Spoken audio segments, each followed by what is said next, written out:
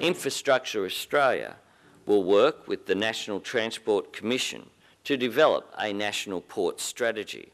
This was one of the recommendations of the inquiry into coastal shipping.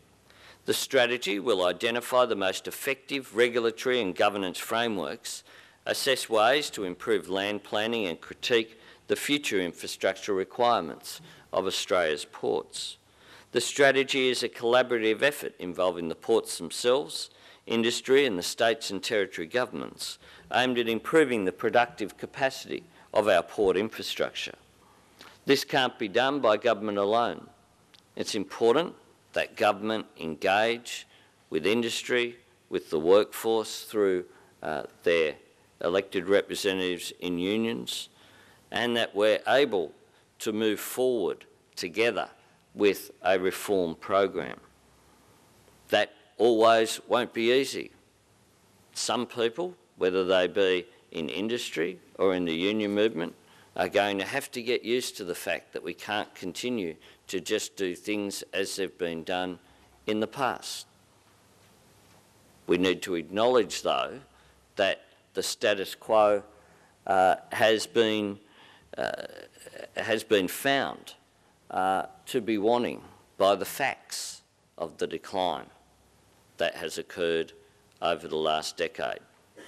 So we can keep things as they are, drift slowly south, and then look back and say, well, we had an opportunity, but we didn't like a particular aspect. We weren't all that happy because the minister, appointed the wrong person somewhere. Or we can actually get real, act with maturity, act in a collaborative fashion. Because the fact is, when I get around the cabinet table talking about reform, when I spoke about the shipping industry having difficulty getting up the agenda, it's real, and you all know it's real. You all know it's real. Shipping doesn't make the front pages of the paper until there's a disaster. That means that the task of reform is that much harder than it is for somewhere where there's a focus. Rail and roads are on the front page every day, somewhere in the country. In my clips, there's a story about rail, there's a story about road congestion. It's not a story about, it's unfortunate that we haven't got a ship to do the task from point A to point B. So unless we actually move forward in that way, then reform will be difficult because people will fall back on doing nothing.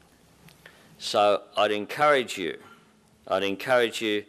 to work with the government to progress this agenda, because we do have a shared destination, which is a stronger and a more sustainable Australian shipping industry into the future. Thank you very much.